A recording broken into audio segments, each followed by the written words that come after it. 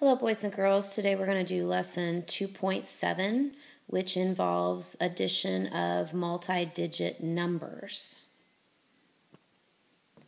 Our vocabulary starts with partial sums, and this is a method that you should have learned back in second grade if you were in the Greenfield schools. If not, then I'm showing it to you today. Partial sums is when we are adding hundreds, tens, ones separately, and that should make sense in just a few minutes. And then we have what's called column addition, which is where we stack and add one column at a time. And this is the traditional method that your parents probably learned. Okay, so let's take a look at our first problem, and we're going to do partial sums. And you'll notice that I have 39 plus 23, and off to the side I've got tens, ones written down. And so basically what you're going to do is you're going to look at your tens column, which has your 3 and your 2, and you're going to add 30 plus 20, and that's going to give you 50. Okay? Then we're going to look at our ones column, where we have our 9 and our 3. So we're going to add our 9 plus our 3, and we're going to get 12. And now we're going to add those two together. So our answer is 62. Okay, let's try another one. This one I added the hundreds in, so you could see how that one works, and you would also do it the same way if you had an even bigger number. But I'm giving you 235 plus 115. So if we take our hundreds first, we've got our 2 and our 1, so that 2 is worth 200, and the 1 is worth 100. That's going to give us 300. Then we're going to move over to our tens. We have a 3 and a 1. The 3 is worth 30, and the 1 is worth 10. So when we add those together, that of course equals 40. And then we have a 5 and a 5 in our ones. So we're going to add 5 plus 5, and that's going to give us 10. So we're going to add all of those together, and our answer is 350. Okay, so that is partial sums. Now we're going to take a look at regular column addition. And I've got 3 problems here for us to look at, and I put it on grid paper because that's what we're doing. We are adding in columns. So we would start right here in the ones column, and then we will work our way to the left. So we add 2 and 5, and we get 7. We add 6 plus 3, we get 9. And we add 1 to nothing, we get 1. So the first problem, our answer would be 197.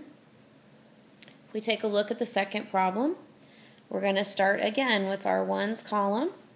We add 6 plus 6, we get 12, and in this case we have to regroup, so we're going to put a 1 up here. And then we're going to take 1 plus 9, which is 10, plus 3 gives us 13.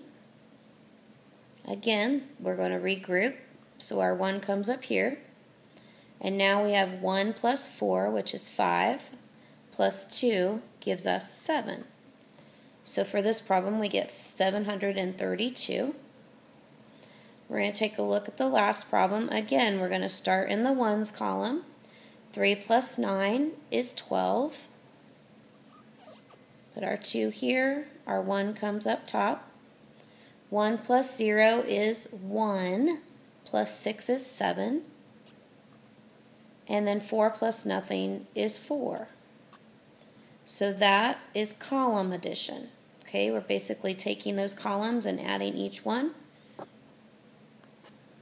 Okay, this game that I'm going to introduce today is called High Number Toss.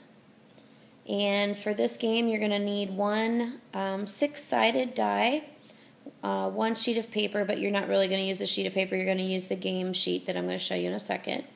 This is a 2-player game, and basically we're going to be looking at place value and exponential notation. So the object of the game is to make the largest number possible.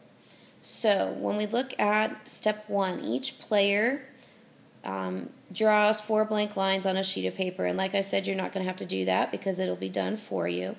But you're going to use that record sheet to record the numbers that come up when you roll the die. So let's jump to number 2. Player 1 will roll the die, and they're going to write the number on any of the 4 blank lines that you have. So you get to decide if you're going to put it on the first, second, third, or fourth line when you roll the die. It doesn't have to be the first blank, and it doesn't have to be the last. You just need to keep in mind that you want to make the largest number that you can, because the largest number wins. So number 3, the player 2 will roll the die, and they will write their number on a line, and you'll go back and forth until you each have your 4-digit number. So if we look